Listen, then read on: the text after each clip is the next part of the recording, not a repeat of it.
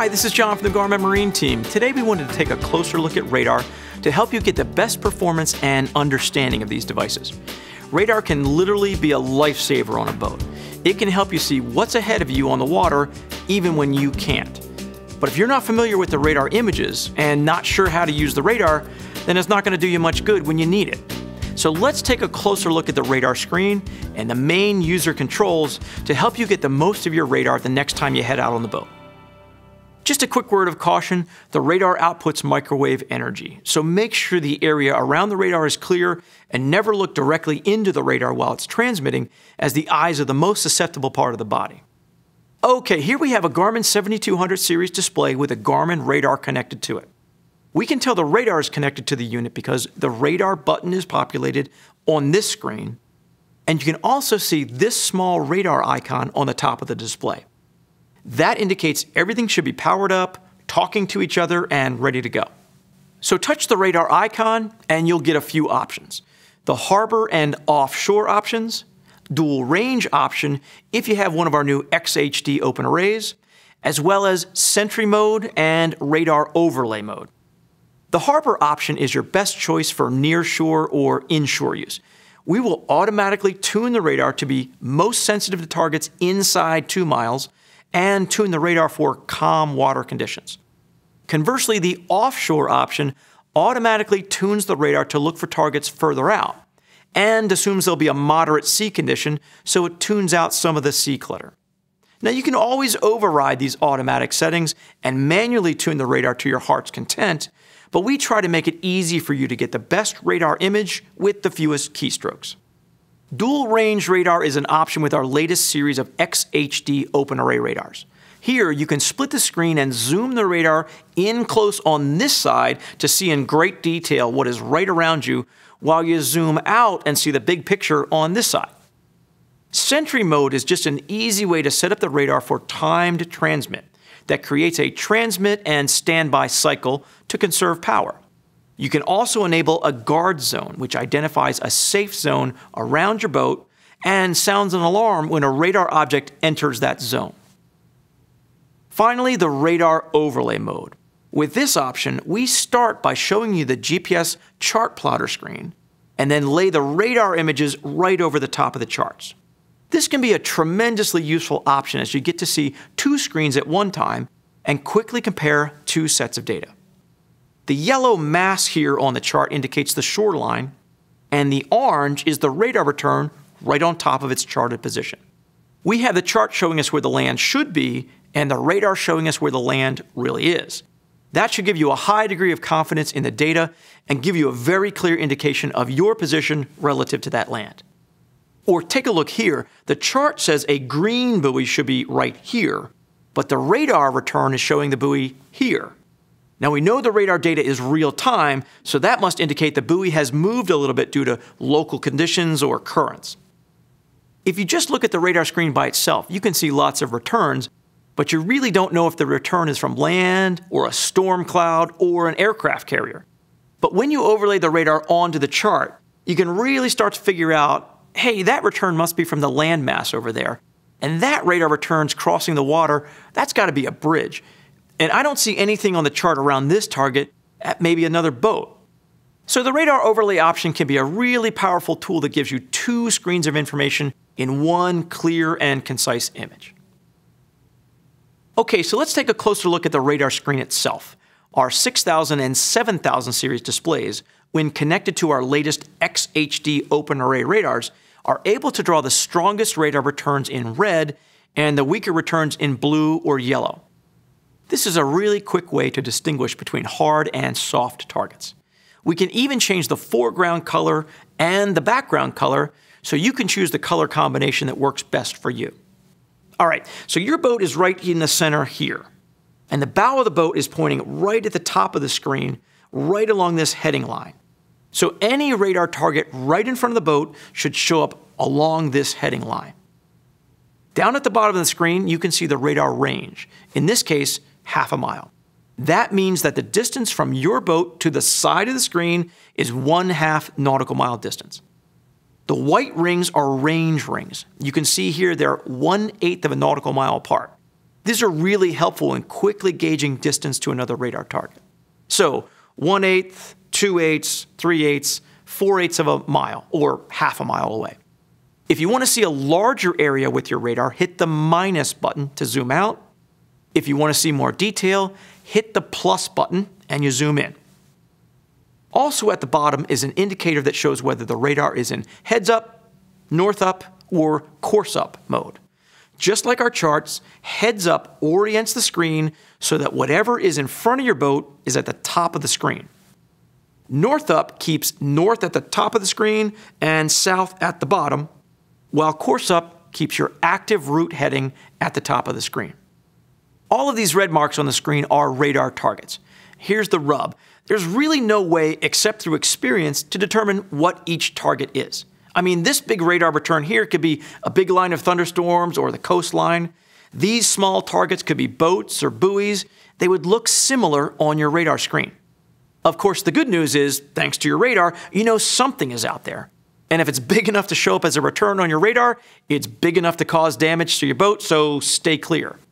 But that's why it's so important to use your radar and get familiar with all the settings before you need it. Turn your radar on every time you're out on the water and make sure you get a good feel for what other objects look like on your screen. That way, if you get in a situation where you have to rely on your radar, you'll be better able to interpret what you see on screen. And worth mentioning again is the radar chart overlay option. Overlaying the radar data onto the chart plotter screen may help you determine whether a radar target is a buoy or a boat if you can compare the GPS page to the radar page. Okay, so you're out on the water, you see a radar target on your screen, and you want to see how far away that target is. Simply move your cursor over the target, or with a touchscreen, just touch the target. You get a data box that pops up to show you the target's lat long, and its distance and bearing from you. You also get a few options, like if you want to create a waypoint where that radar return is, touch here. That will drop a waypoint at that location and store the waypoint in your library for future use. Another great option is the Acquire Target option. For this, you'll need to have a high-speed heading sensor, an electronic compass, on the boat. Pick a target, select Acquire Target, and the radar will now track that target automatically as long as it stays on your radar screen. This is a fantastic safety option for tracking other boats in your area, and it's going to notify you if a target gets inside your comfort zone. You can even set what your comfort zone is under the Collision Alarm menu. This is also a great feature if you're fishing with a few other boats or cruising with some other boats, and you want to keep an eye on them during the trip. The VRM EBL option allows you to place a variable range marker and an electronic bearing line on a target. This is great for taking your bearing and distance from a series of marks to fix your position on a chart. And finally, the Measure Distance option allows you to electronically measure the distance between you and any point or any 2 points on the radar screen. Okay, now that you're familiar with the radar screen images, let's get into the menu and show you some of the key settings that you can adjust as your conditions change.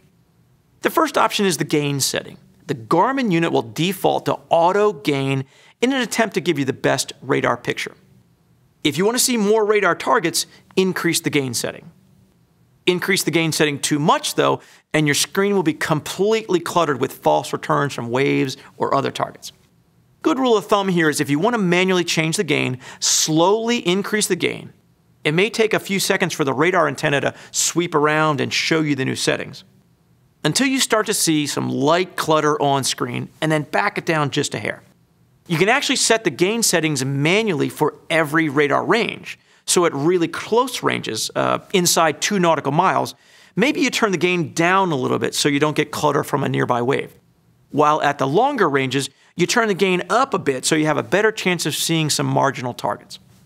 But remember that Garmin offers the harbor and offshore radar modes, and we can do a lot of this tuning for you if you just leave it in auto gain and select between those 2 modes. Next item under the radar menu is noise rejection. 3 options here: rain clutter, sea clutter, and crosstalk rejection. Turn the rain clutter up if you want to try to eliminate clutter caused by rainstorms and see a boat that's inside that rain cloud somewhere. sea clutter has several presets for calm water, medium, and rough conditions, as well as manual settings.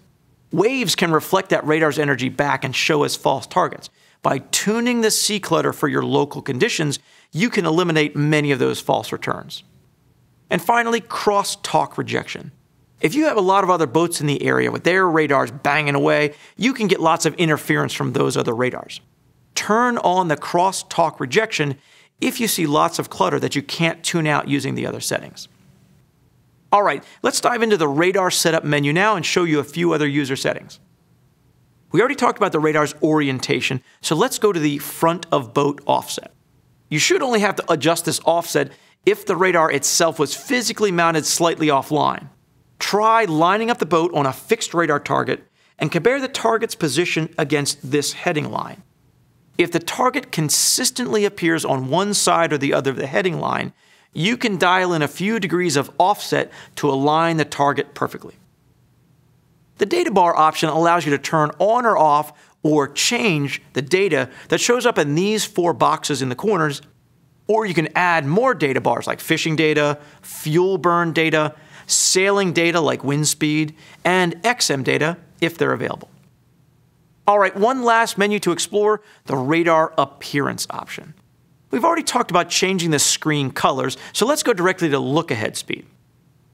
As we said, your boat is located right in the center of the screen, so you can see your radar targets coming at you from all sides. But if you're a powerboat going 30 knots, you may want to shift the radar so that you see further in front of you. Easy enough, set the look-ahead speed to, let's say, 12 knots. So when you're going slow and radar targets can approach from anywhere, your boat is positioned in the center. When the GPS tells us that the boat has hit 12 knots, we will shift your boat's position to show more water in front of you and less behind you. Also, under Appearance, you can turn off the heading line and the range rings if you want. One great feature of Garmin's integrated GPS and radar is the ability to show GPS navigational information on the radar screen. So if you're actively navigating to a waypoint, you can see the magenta course line and waypoints on your radar screen. If for some reason this bugs you, you can turn them off here. Before we close, we wanted to show you a few more radar views that you might like. So far, we've demonstrated the full screen radar modes like harbor and offshore options, as well as the dual range option that shows you 2 radar ranges at once, if your radar is equipped to do this, as well as the radar chart overlay mode. Well, here are a few more options on how to view your radar. With the Perspective 3D option, you get a 3-dimensional rendering of the charts with a view from above and behind your boat. You can even change the angle of view with the plus and minus buttons here. If you touch Menu and turn the surface radar on, we can show you the radar return right on this 3-dimensional screen as well. Another option is the combination screen. Here you can create custom viewing screens with radar on one side and charts on the other, or sonar on one half and charts on the other half, or split the screen 4 ways and have radar, sonar, nav charts, and 3D charts all on the screen at the same time. If you want to see the radar full screen, simply touch that panel and it'll appear full screen. Hit Stop Pointing and you're back to your custom combination screen. So you should have a better understanding of what you're seeing on your radar screen, how to change the user settings like gain and clutter to respond to local conditions, and how to change the several different radar views to suit your tastes. If you have any more questions about Garmin Marine radar or any other Garmin products, go to garmin.com/marine or ask any one of our authorized installing dealers. Thanks for watching, and we'll see you on the water.